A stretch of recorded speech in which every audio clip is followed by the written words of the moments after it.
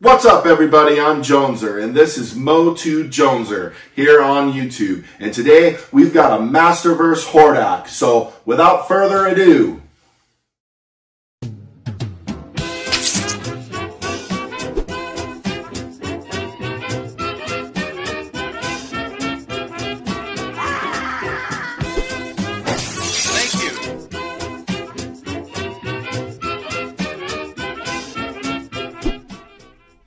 what's up, everybody? It's Joneser, your favorite comic book guy.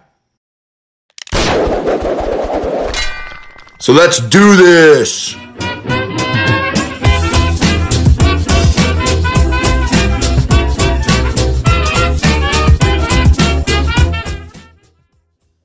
Okay, we've got our Hordak here, but before we get into him, if you like Masters of the Universe related content, comic book hauls, or just listening to the sound of my lovely voice, you should consider subscribing to the channel. It really helps us out. At the time of the recording of this video, we are closing in on 200 subscribers, and we're really working to get up to that 1,000 milestone, and I think we can do it. With your help, we can definitely do it. So anyways, like our previous videos before where we dug into She-Ra and He-Man, this is going to be done in much the same style. It's not going to be so much of a toy unboxing or review, but just a look back in time to the history of these characters and how I discovered them and what they mean to me. So I'm going to take you back on a trip to 1984. Well, it must have been my birthday or Christmas or something, but I remember getting this guy and the other three Horde members pretty right away. So I don't know how that happened, but there's Hordak and there is the Horde. And they were a new faction in the Masters of the Universe lore, which was pretty cool. Their origins come out in this mini comic, and without She-Ra, it was just He-Man, the Horde, and Skeletor. And what was neat was that in itself, that the Horde was against He-Man and they were against Skeletor. So they kind of like stood on their own. They look like creatures from like a monster movie or something. Like here you had Montana, who was like a bug man, and he was a very unique looking figure among Masters of the Universe figures. Same with Leech, he was like a creature of the Black Lagoon, you know, and again, he just looked very different. You know, the evil master of power suction. And then you have Grizzlor here, who's like a hairy figure. And I mean, these weren't your typical Masters of the Universe looking figures, you know. You know, like a Wolfman guy. And then you got Hordak here, who's like Dracula. And, you know, it kind of made like a horror movie vibe. And, you know, in a world without She-Ra, where they just fought He-Man and Skeletor, these guys were like characters out of a monster movie. You know, for whatever reason, they all had crossbows. Like, you know, they didn't have the technology like the later She-Ra cartoon. They must have all been like big fans of Chewbacca or something, or watched Star Wars too much, because they were all about the crossbows.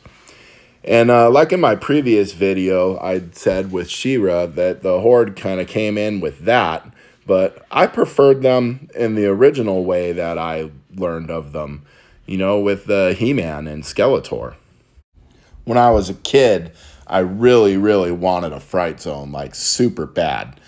And as an adult, when I got some adult money, I really got one. I mean, this thing was cool. I mean, yeah, it could be argued that all the action was in the front, but it had this tree that like grab you, and they had a little cage they could put their enemies in, and there was like a puppet you could squeeze your hand into, reach through the hole, and grab your enemy. It was cool.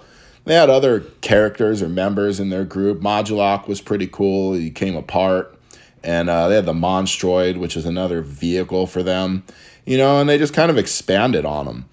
You know, Mantazor was another favorite of mine. It was like a mount for Hordak, you know, much like Panther or Battle Cat for He-Man and Skeletor. I got this from my grandmother around Christmas time. And now, how cool was this thing? The Slime Pit. I mean, this toy was epic. And even look at the box art here. I mean, Buzz-Off's definitely not having a very good time there.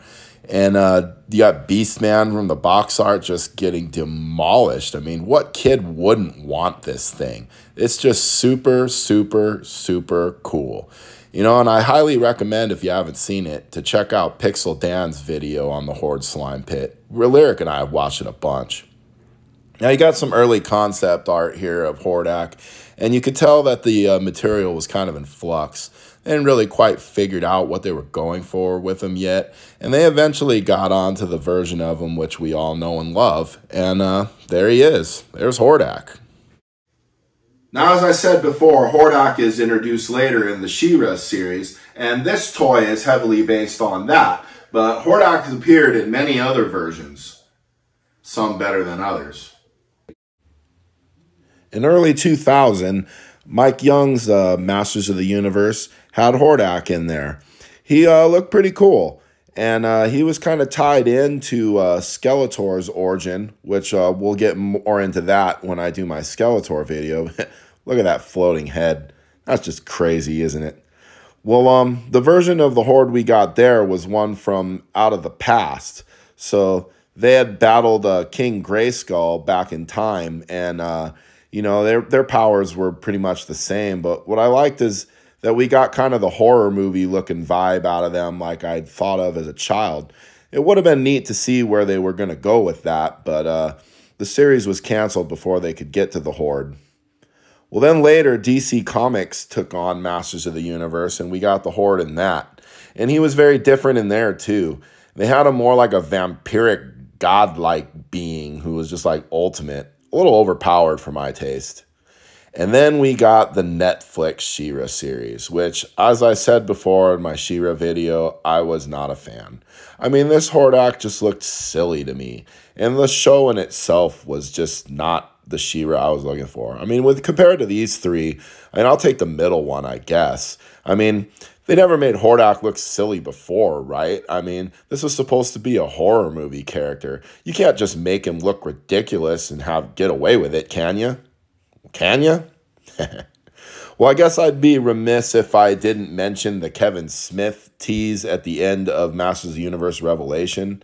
They had a comic book series that kind of showed the Horde in the prequel of that series, and they looked pretty good in there. So I guess we're going to have to see what they're like for the next part of that.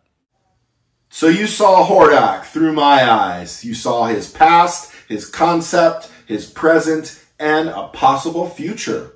So let's get this guy out of the box and check this one out, huh? Well, before we pop him out of the box, we better look at him one more time in it. You know, I like the side piece here. It looks just like it came out of the Filmation show, which is pretty cool. And then the back artwork looks like more like the mini comic to me, even though he has the Filmation colors. And when he gets out, you know, my first impression is, you know, we get a lot of accessories, a lot of bang for your buck. Hey, what the heck is this? Hey, mine's dirty. Come on, Mattel. That is messed up. All right, a little bit of Dawn dish soap and an electric toothbrush later, and that's acceptable. And yeah, he got a lot of accessories. 3 hands, an extra arm, a blast effect. I mean, you got the shield, you got his crossbow. I mean, this is pretty cool. You're getting a lot of value here. You know, you can take the cape off, get a different look. He looks awesome. And the cape comes off pretty easy. You take the little headpiece off and the head off, and it got the little 3 prongs. And you just slide the cape on and off, so pretty easy. My only complaint would be, you know, it just kind of droops. It doesn't hang over the shoulders, but, you know, it still looks pretty cool. I mean, look at him. It's Hordak. Hordak looking awesome. You know, and I really like that he's got the Filmation colors, but I'd have to say he's got that kind of horror movie mini comic feel. The claw hand goes into the blaster arm, which it doesn't go into the regular arm. The claw doesn't fit. And then there's the blast, which, you know, looks pretty cool. Here's another angle on the blast, and I have to say I'm really enjoying this toy.